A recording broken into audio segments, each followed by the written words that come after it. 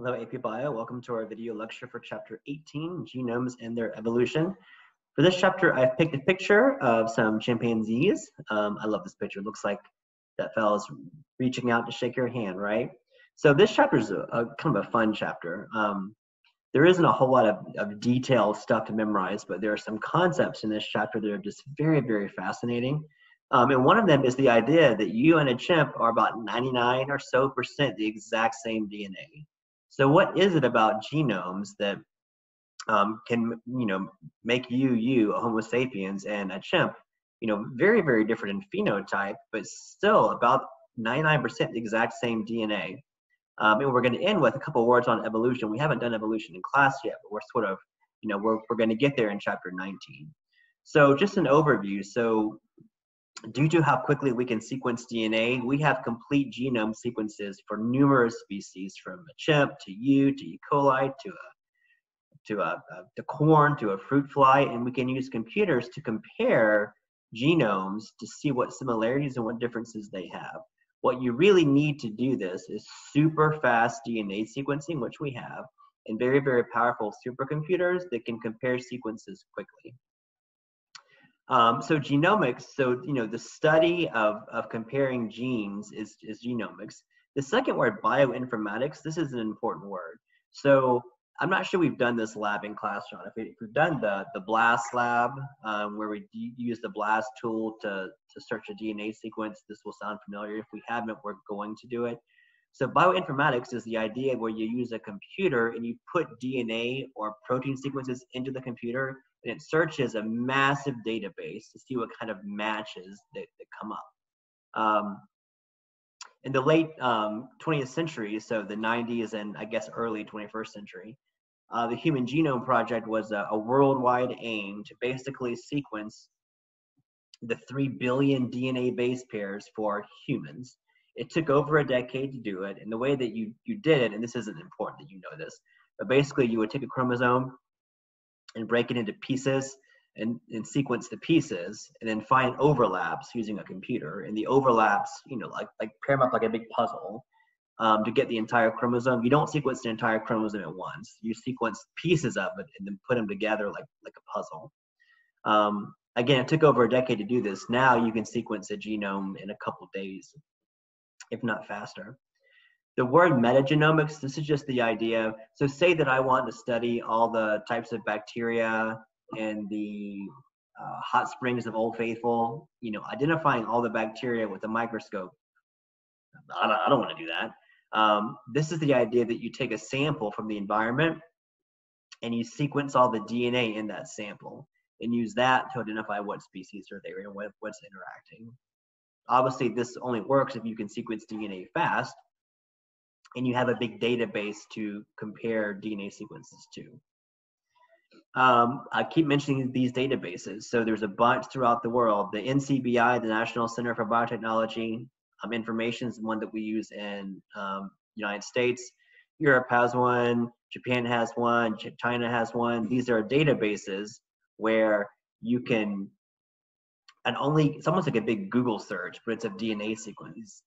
Not only can you search for a specific sequence, but you can also upload new data to it. GenBank, which is the NCBI sequence, when this slide was written, this is outdated as of now, but every 18 months it doubled the number of sequences in its database. So say that I'm a scientist working with a certain kind of gene, I can type in the A's, T's, G's, and C's of that gene and search it, and it will tell me where that matches in humans and frogs and mice and numerous different organisms. This is a very powerful tool, obviously. This just shows, excuse me, so here they put in a query, a sequence. Now this obviously is not a DNA sequence because look at the letters. This is a protein sequence. Each letter represents an amino acid. So you can do this with proteins. And I put in this sequence and it gives me all the matches. There's a match in cows, a match in mustard plants, and corn, and humans, and nematodes, and yeast. And it highlights the sections of the gene that are the same. And this is giving a 3D picture of the protein. And this highlighted area is the area of overlap. So like this protein is found in way different organisms, and the protein might do different things in different organisms, but it has this domain right here that's the same. So that kind of gives you some evolutionary hints as to where this protein came from. And notice the sequences are pretty far apart where they overlap, but because proteins can fold back on themselves, this shouldn't be that surprising. Systems biology is the idea. Let me just give you an example. So the idea of studying cancer like as one big, system of disease, just many different types of cancers and ways that a cell can become cancers, but trying to identify the most common mutations that lead to cancer. Proteomics is the same thing, but instead of using DNA, you use proteins. You use the amino acid sequence instead of the DNA sequence. And you can use these silicon and glass chips. This is what one looks like. That we discussed this in a previous chapter, where you can see what genes are present in a whole system by using a computer chip like this. You don't really need to know much about that. So this is a fascinating slide. The data on this slide, this is nothing you need to memorize. And actually, if you look at the date, this slide's almost 10 years old in terms of the data on it. But it just gives you some ideas as to the size and complexity of genomes. I want to actually use this slide to sort of analyze, because the AP exam, none of this should you memorize, of course, but they could give you data to analyze. So let's just go through this together quickly. So I have domain bacteria, domain archaea, and domain eukarya. We haven't done the domains yet, really. Both of these are what, back in the day you would call bacteria. Eukarya is plants, algae, animals, and protists. So you're in eukarya. So genome size. So the MB is megabases, which is millions of bases. So, obviously eukaryotes have between 10 and 40,000 million bases, much larger genomes than bacteria. Number of genes, how many genes does it take to make a bacteria? So 1,500 to close to 8,000. For eukaryotic cells, obviously it's much higher. Gene density, though, is the number of genes inside the genome. So it's like a unit of, it's a unit of density. And notice that bacteria have a higher gene density than eukaryotes. Bacteria have fewer genes, right? But the density is higher because they have fewer bases. Lots of the DNA in eukaryotes it's not, when I was in school, we called it junk DNA. It's really not junk. There's a reason for it, but it's DNA that doesn't actually code for proteins. Remember we discussed introns and exons. Bacteria don't have introns. Some types of archaea do have introns. Your cells, eukaryotic cells, have introns that you have to cut out. Again, other regions of non-coding DNA that doesn't code for proteins or messenger RNAs. Very, very little. In bacteria, you have lots of non-coding DNA. We use the term junk DNA. The term non-coding DNA is a much better term. So let's just look at this. So, actually, you know what? I'm not actually presenting this presentation. Let's do it like we normally do it, make it bigger. There we go. That's how it usually looks. Okay, so let's just look. So how many genes does it take to make a human? So here's human, Homo sapiens. Just under 21,000 genes to make a human. That's all you need. Compare that to like rice, over 40,000. Compare that to corn, 32,000. It takes more genes to make corn than it does to make a human. What else is surprising? The mustard family, mustard plants, have more genes than humans do. Bacteria, again, look at the numbers, just over 1,000 to 4,000 or 5,000. To me, that's surprising. It only takes 21,000 genes, more or less, to make a human. So in terms of numbers of genes, you can read this yourself. The main thing I want you to know from this slide is this last point, which we've already discussed. 21,000 genes isn't a lot of genes to make a human, but you do alternative DNA splicing, or actually RNA splicing of messenger RNAs. You can splice genes different ways. So one gene in humans could actually become multiple different types of messenger RNAs based upon alternative splicing, which bacteria don't do. So you can kind of get away with only having 21,000 genes because you can splice them different ways. Okay, so this slide starts us into a slightly different topic. So, chapter 19, we're going to start evolution. So you know, the ultimate source of new genes is mutation. I understand theoretically how you go from normal hemoglobin to sickle cell. That's a point mutation of a single base, changing one amino acid like that. I get how mutations can create new genes, but what I don't fully get, or what's much harder to understand conceptually, is like how how do you evolve hemoglobin in the first place? Like, where did those 21,000 genes come from? Like, I get that DNA can mutate, but like, how is it that I can create such complex organisms based upon a process that's largely random in mutations? And biology can't fully answer that question, to be honest. I don't have an answer for you. But there are some things that happen in cells that help you to understand how you can like evolve different types of hemoglobin. Pseudogenes are copies of genes in your DNA that don't work anymore. So like you have a gene for hemoglobin. Elsewhere in your genome, there are copies of the gene for hemoglobin that are mutated and don't work anymore. Like what? Like where did those come from? What the heck is that? Repetitive DNA is just DNA that repeats. It has multiple copies of the same DNA. And the way that you get things like pseudogenes is very interesting, and it doesn't seem to directly relate to evolution, but it actually does if you think about it. For example, actually we'll go through some examples in a minute, but you have genes in your body that make very different proteins, but the sequence of those genes is very, very, very similar. Like maybe they originated from one gene that got duplicated, and those two versions evolved different ways to today to give you way different proteins. But because their sequences are so similar, it's like, well, that can't just be a coincidence, right? This chart just shows only 1.5% of your DNA is exons, is actually coding. The rest are regulatory sequences like promoters, introns that get cut out, unique non-coding, repetitive DNA, transposons, things that we're going to see in a minute. You don't need to have these numbers memorized. This just shows you that most of your DNA doesn't actually code for proteins. Okay, so this leads us to a story, all right? And again, this story might not it might not be obvious how it relates to evolution, but it totally does. So Barbara McClintock was a scientist, a geneticist. She's American. She's working somewhere in New England. I forget what state. And this is the middle of the 20th century. And she proposes these things called transposons, or transposable elements. And this is going to sound crazy at first. And when she first proposed this, people did not accept it like at all. This was not like, people thought this idea was pretty silly until she could prove it. Some people nicknamed this idea jumping genes. Okay, and the term jumping genes actually kind of gives it away. So she said that segments of DNA can actually move from one chromosome or one site in your genome to another. So a gene can actually like get up and move to a different place. Again, this seems far-fetched, but you know what? She was right. Her organism of choice was Indian corn, like maize. You can see the different. I'm not quite sure how she can relate the different patterns of color in the corn to the genes, but she's a geneticist. She figured it out, and she ended up being absolutely right.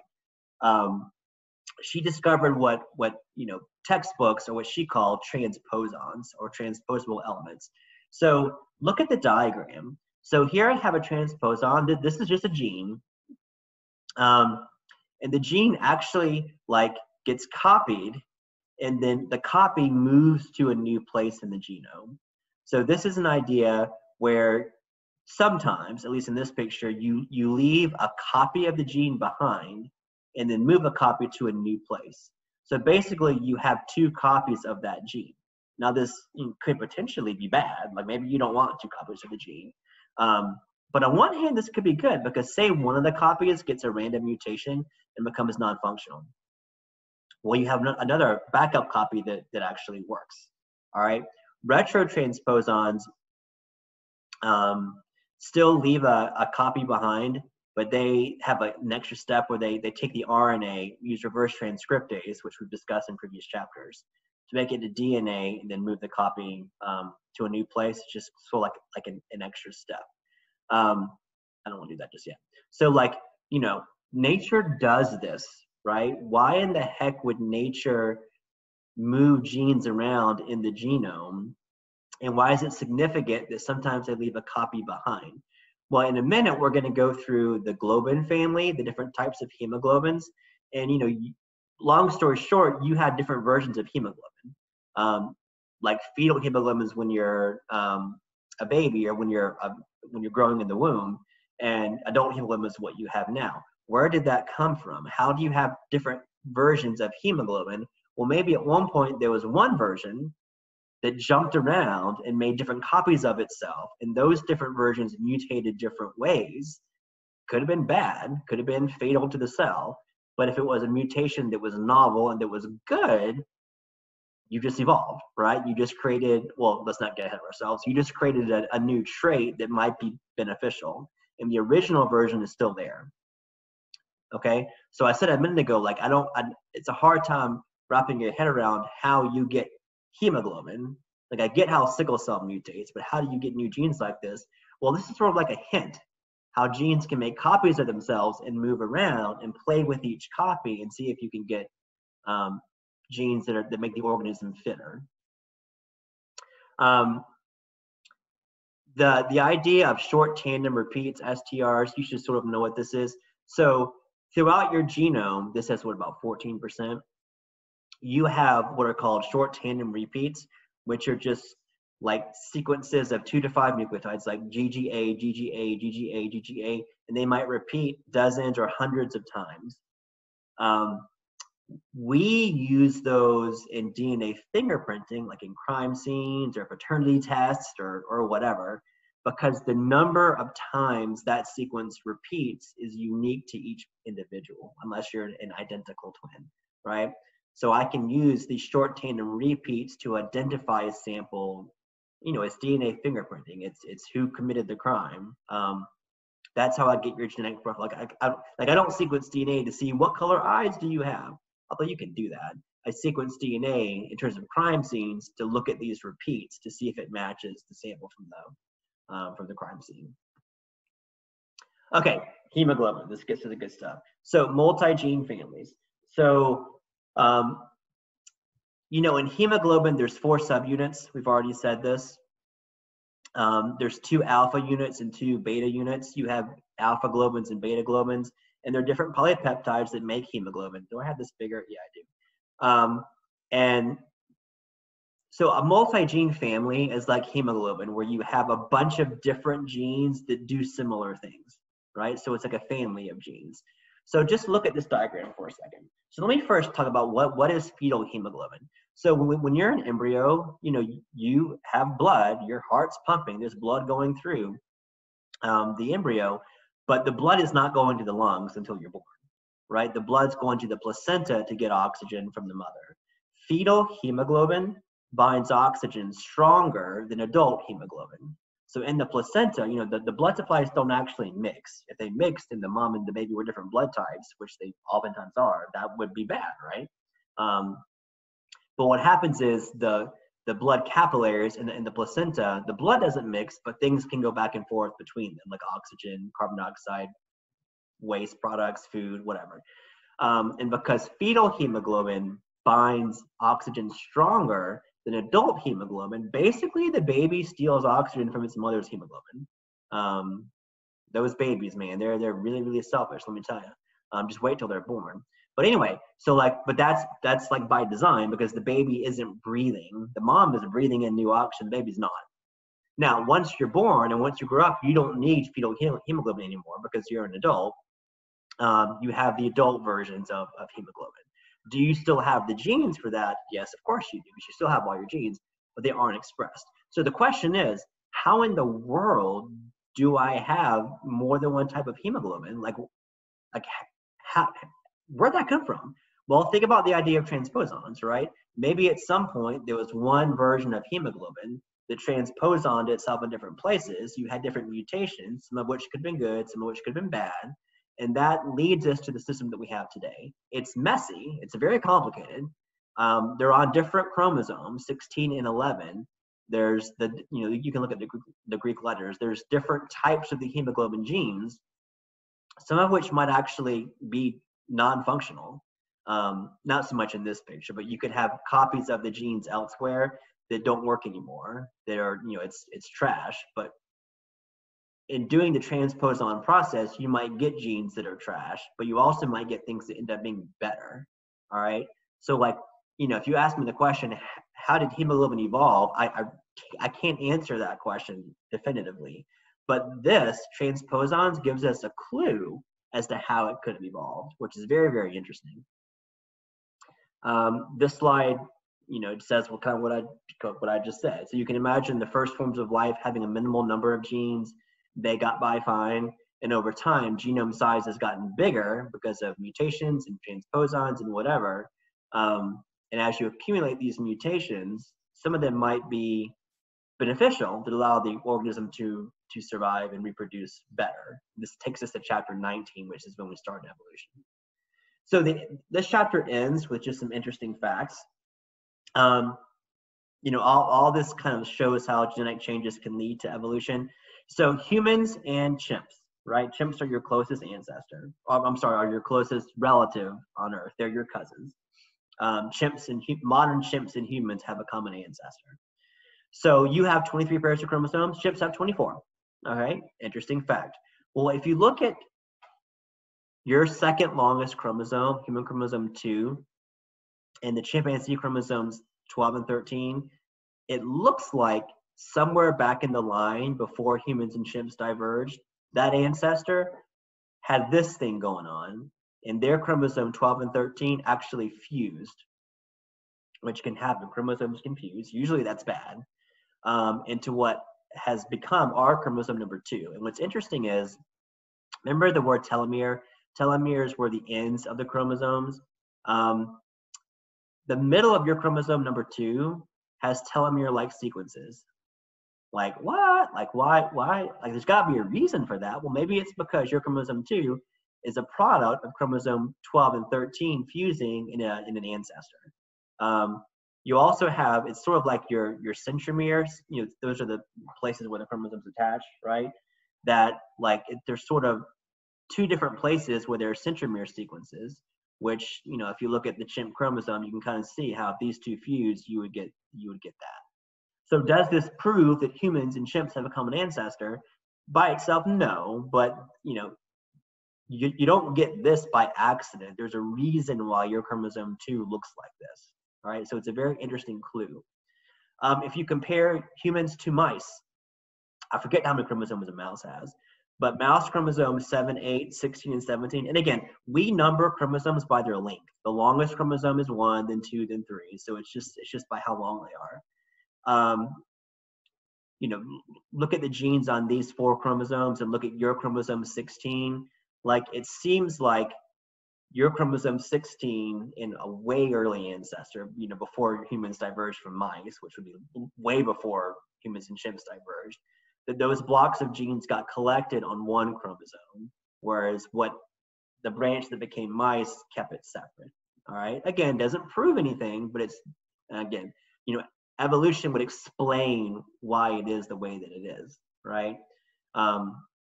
When Darwin first proposed evolution, he wasn't trying to be provocative, or he wasn't trying to create some crazy idea. He was trying to create a theory that explained his observations, right? And largely in the Galapagos, although it wasn't just the Galapagos. Evolution explains this, and evolution explains this. All right. This is a good little note on science. Science seeks to create theories to explain observations, right? If you have a better explanation for a series of observations, please propose it. But a good theory is the best explanation of observations that we have now. Again, we discussed transposons, how transposons can create copies of genes. You could have unequal crossing over that could do this. You could have genes duplicate, those are mutations. All these things collectively can give you multiple copies of the same gene. The human globin genes, we talked about how you get dates, like how we think these diverged 450 to 500 million years ago. That's going to be a later chapter. but it seems like there was one ancestral globin gene that evolved into the alpha and the beta versions, maybe due to a transposon. Then you got the alpha family. Then you got the beta family that diverged from the alpha and the beta, ancestors of the gene. All right, there's ways of measuring mutation rates while we think this number is what it is. This is a later chapter though. This just shows like a blast search looking at amino acid sequences between different, this is the alpha globin, like this one, and I forget what Greek letter that is. But basically the more, the yellows are what's highlighted. The more that are highlighted, the more you have in common, the closer you're related. So the more differences you have, the further back you diverged. These are all concepts we're going to get to later. This chart we're going to talk about later. This is an example that I want to go through quickly. So lysozyme is a molecule that's found in things like tears. Lysozyme helps to break down bacteria and such. Alpha-lactobumin, I forget the function of alpha-lactobumin. Oh, here it is. Alpha-lactobumin is a non-enzymatic protein that plays a role in milk production. So lysozyme helps break down bacteria.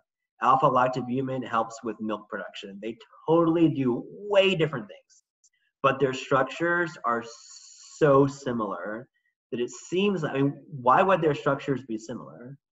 All right, I guess there could be many reasons for that, but maybe it's because they once were one gene, like one ancestor gene that did a transposon thing that formed two copies of that gene, and one of them is the ancestor of today's lysozyme, and one is the ancestor of today's alpha-lactobumin.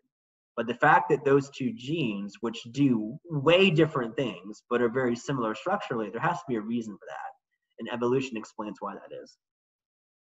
We've already discussed how transposable elements can contribute to evolution. They could be bad. If you insert a gene into another gene, that obviously would be bad, but maybe the copy of the transposon becomes something that's beneficial for the organism. So the end of this chapter, we're going to get into evolution later. I want to skip that slide right there.